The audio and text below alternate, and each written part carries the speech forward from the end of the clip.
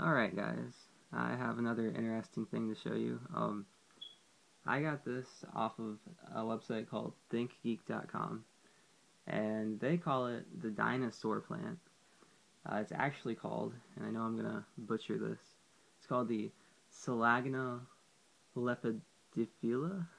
It's hard to pronounce. Anyways, what this plant does, what's cool about this plant, is it, even when you don't water it, even if it's gone without water for years on end, supposedly it can go for a good 50, 60 years without water, it'll just dry up and curl into a ball. These things are native to desert areas. I'm reading Texas, but it's not a very reliable source. Can't really find a whole lot of information on this. But it'll shrivel up, and it'll retain 3% of its water, so it'll dehydrate itself. Or rather, the sun will dehydrate it, and it'll just curl up. And the idea is, when it's dry, it'll just roll around, the wind will blow it around into another water source. So, here's mine, and I've actually completely forgotten about it. It's been without water for probably 4 months now. And here I have some water, and we're going to feed it, and we're going to watch it do its thing. It's going to spread out, turn a little green. It usually takes a little while. It kind of depends.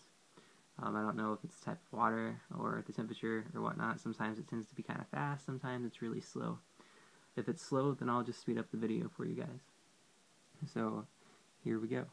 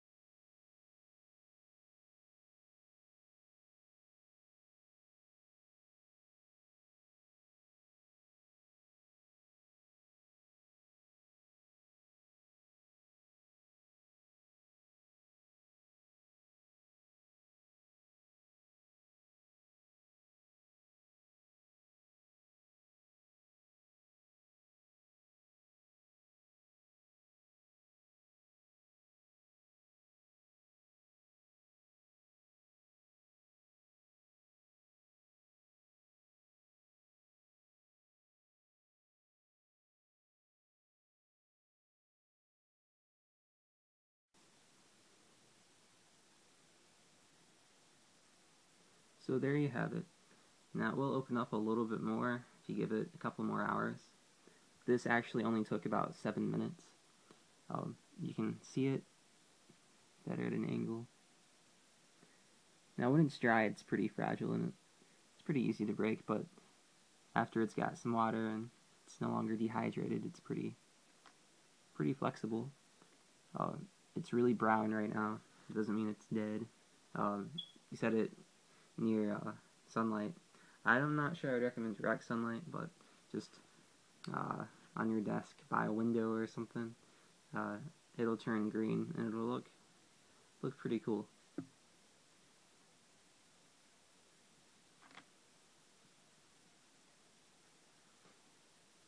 The perfect plant for somebody who forgets to water their plants.